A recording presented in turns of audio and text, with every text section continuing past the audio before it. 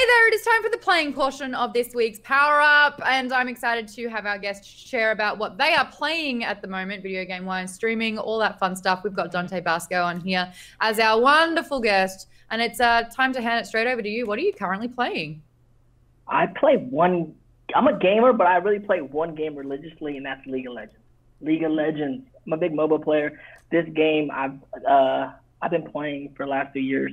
You know, it all started. I hadn't played games in so many years, and then one of my producing partners, Brett Claywell, we wanted to go in. We had a meeting to pitch some ideas to Riot Games. But you have to understand, before you go into Riot Games and pitch them any ideas about their games, you have to really know their game. So basically, we had to get it to rank level before we went in and pitched them some ideas, which is crazy. You just crammed gaming. Yeah, but then I kind of fell in love with it during it, and so I've been playing. I've been having a horrible time in rank, but now I'm in bronze. I stream on Wednesdays and in late nights when I'm playing. It's a show we call it, hashtag Road to Gold, maybe silver, and it's just me and one of my stream partners, Justin Mariconda. We're just trying to get to gold. We haven't gotten there in like 3 seasons. We're just kind of hustling to get the gold. And then on Wednesdays, we play with like 5v5s and custom games with all the fans watching, or some we play flex rank. But lately, I've also been playing TFT, their team fight tactics, which is cool. It's their auto chess, which I'm into. You guys ever play League of Legends? I have so many questions for TFT because I recently started. So I've played League of Legends before. I'm not good at it. And I didn't, at the time, have like the hundreds of thousands of hours to sink into it to get good at it. And I know that LOL is not a game that you take lightly. But I love it. Yeah, it's not a game you take lightly, though. Like, it's probably going to be, correct me if I'm wrong, but I feel like League of Legends will probably be mostly miserable for at least the first 50 hours. Yeah, I'm probably 500 hours in right now. What? Right? Plus. Yeah, well, that's what you have to do. I mean, it's games like Dota and League of Legends, like any high-end competitive MOBA like that, you need to sink hundreds of hours into. You need to. Friends are like, ask me, like, because I started gaming again and started playing this game again, and I'm trying to get my friends into it, right, that are, well, like, out of the kind of like, we kind of got, you play a lot of games, and then you kind of grow up, and you're like, I can't play video games anymore. You put your console away, and then you just don't play games for like 10 years. And getting you back into it. I was at that fork in the road, and I realized that the choice needed to be made, and I didn't. You kept the console. I did. Never stopped. Are you a PlayStation person, Xbox person? Grew up with Nintendo and was very much a loyalist for the 64, but then moved into Xbox and always have had the Nintendo product, but then started PlayStation from 3. But now I have all of them all the time, and I actually gave up PC gaming to do what? Yeah. I did pick up, I have my PlayStation still, but I don't use it that much. But I really fell in love with the Switch. Like, the Switch came back, and I travel so much, so it's like the Switch is like, especially those international flights, the Switch is. What are you playing on that? I was playing Zelda for a long time, and then I play I play all Nintendo games because it's just fun for me. Of course, I play Super Smash. What else? I don't know. Everyone wants me to play Animal Crossing, but I can't do it yet. Not enough happens on it. I've had to put it to bed. I'm not big on open world games because I'm always like, what am I doing? I was like running around when the latest Zelda came out, and I'm like streaming it, and I'm like, I need help, you guys, because I don't know what I'm doing. That. Played a little Fortnite. I played the Fortnite Championships, and I had to like study up on that to play in order to play at least decently well. Yeah. Still, I'm not a great FPS player. I kind of like MOBAs. I like that over. It's FPS with a bit of Minecraft. Like, you've got to do builds in that as well. Yeah, like it's survival crafting plus a shooter. Yeah, it's crazy. I got to hang out because the championships last year were in New York, and we played in Queens where they played the U.S. Open, right? Oh, wow. Yeah, that's where we played, and it was basically the 0.001% of players in the world. And there's like a category where it's just like a duo where they did like a celebrity and then a pro-ish player. I was teamed up with Tim the Tatman, who's like a big streamer, and they're pros on just like the streaming side, but then they're so good. They're all so good. that were there. Like, what am I doing? I can't even, like, don't worry about building. I'm like, they're building so fast. They got to the place where, you know, it's Hunger Games and they're like running around in the circle, but with a circle got where only one person could stand in it and it's moving and the last two guys are building up and down on each other. I was like, this is the most insane thing I ever saw. And then I'd be, you know, we're all staying in the same hotel in Times Square and you'd see all these kids from around the world with their parents in the elevators and stuff. And I would talk to the kids in the elevator like, hey man, where you from? London. I'm like, so you're like the best player in London, huh? He's like 14. I don't know. Am I? I mean, you're here. Like, you've got to be. It's like, how long you been training? His mom's like, yeah, I took him out of school 2 weeks ago to train because they're playing for millions of dollars. I mean, that's the thing. Like Dota really made prize pools just insane. And I remember reporting on a story like 7 years ago, trying to convince mainstream Australia that gamers aren't basement kids, you know, that kind of stuff. And I was like, the Dota prize pool is more than first place at the tennis open right now. And they were like, oh. And I was like, like it's serious money. It's nuts. Big. It's crazy. I had a similar situation to you, Dante, that you had for the Fortnite thing where I was asked to like study up on and pair up with a pro and all that kind of stuff. But it was for Dota, which again, I was like, this is not a game you cram in 2 weeks. Like, just like League of Legends. Like, this is a game you need to, like, get good at. So I did. I paired up with Rhydian, who's a pro StarCraft player, but he's still pretty good when it comes to MOBAs. And we paired up and we made the thing happen and it was hilarious. But before we wrap this segment of the show, I wanted to ask you, because I have been trying to get into teamfight tactics. And you mentioned that you play League of Legends, but also TFT. Right, yeah. I've been trying to get into it on my phone. And I don't know that that's the best place to learn because sometimes, like, especially when the heroes are going around and you have to pick one, I can't tell which hero's which. I don't really know which items combine yet. I'm just trying to, like, collect a bunch of the same dude. Is it easier? On that part of the game, usually you're not going to get the champ you want anyway. Go for the item. Go for the power, like the strong item with a sword, you know, something with a lot of damage. Depending on what you need. It takes a little bit of time.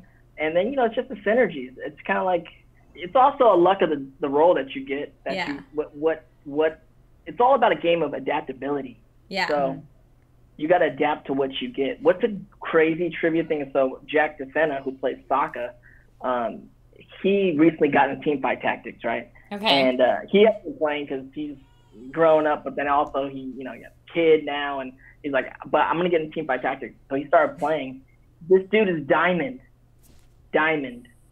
No.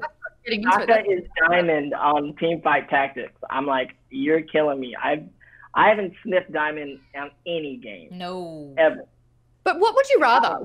And I want to ask the chat this as well. Would you rather play a little bit of a lot of games or play a lot of a little amount of games and be like the best at it, but you have to put in, like, you know, your 1,000+ hours? How would you rather distribute your time? Yeah, that's interesting. It depends. I don't know. For me, it depends on just your personality and what you're like. When friends of mine that come and ask me, like, why are you playing League of Legends? Like, what is League of Legends, right? And I tell my buddies that this is my pitch to them to, like, play the game. I go, this is League of Legends. It's Dungeons and Dragons meets basketball. Every game is like a 5v5 basketball game pickup, like in the park.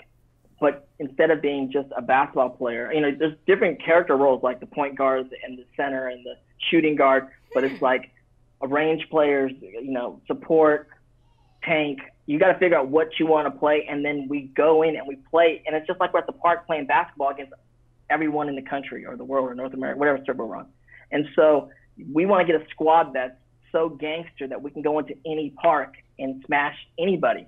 But you know, they're like, it's not a sport. I'm like, it is a sport. You'll know it's a sport once you start playing and someone starts outplaying you. You're like, oh, because we all start at the same exact place. There's nothing like just because he's been playing for 5 years, he's like has all these other abilities when we start the game. When we start the game, we're all at the same place. And it's just how you build and how you can outmaneuver, outplay each other.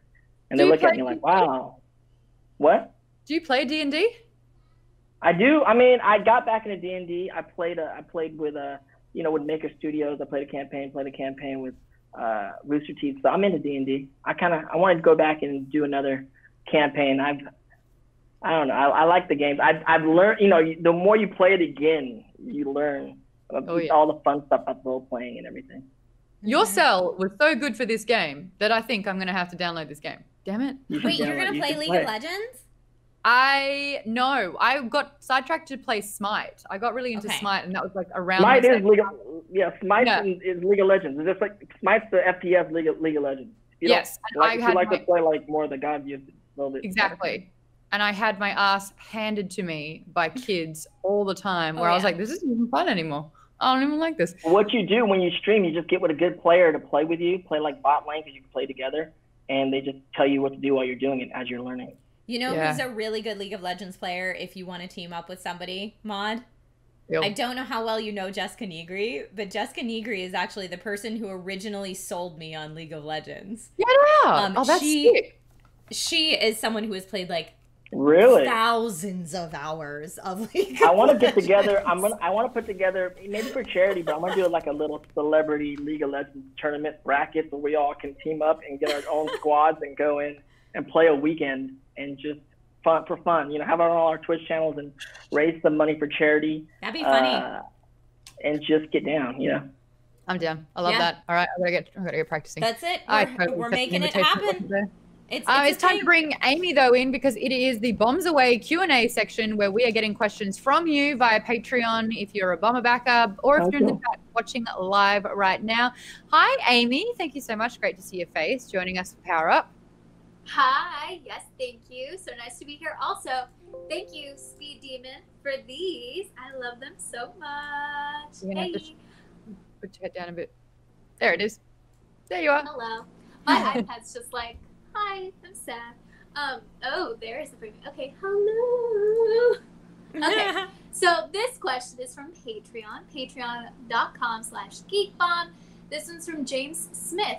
What was your favorite character out of all the roles you played, Dante?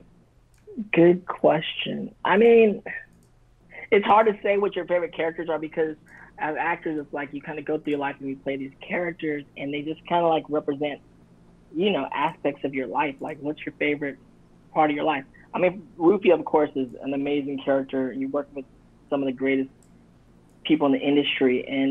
But I was 15 and it was like, that movie to me, when I look back at movies and things I've done in my past, it's kind of like going back and looking at a picture book, and you see all the who you were at that time and your friends during that time and the ones you owe phone calls to and all that kind of stuff. I mean, Zuko, I gotta say Zuko because I played it for so many years and just his redemption arc is so amazing. What you can do with a character over, we did it over like 4 or 5 years. It's really beautiful to see that character in that story. So as far as his character itself, I gotta go with Zuko. So I did a binge battle with Rotten Tomatoes where I was up against someone else covering all things Avatar. And really, they obviously asked her topics first, but one of them was like, who has the best character arc? And she said Zuko, hands down, because he's got the best character arc in the whole show.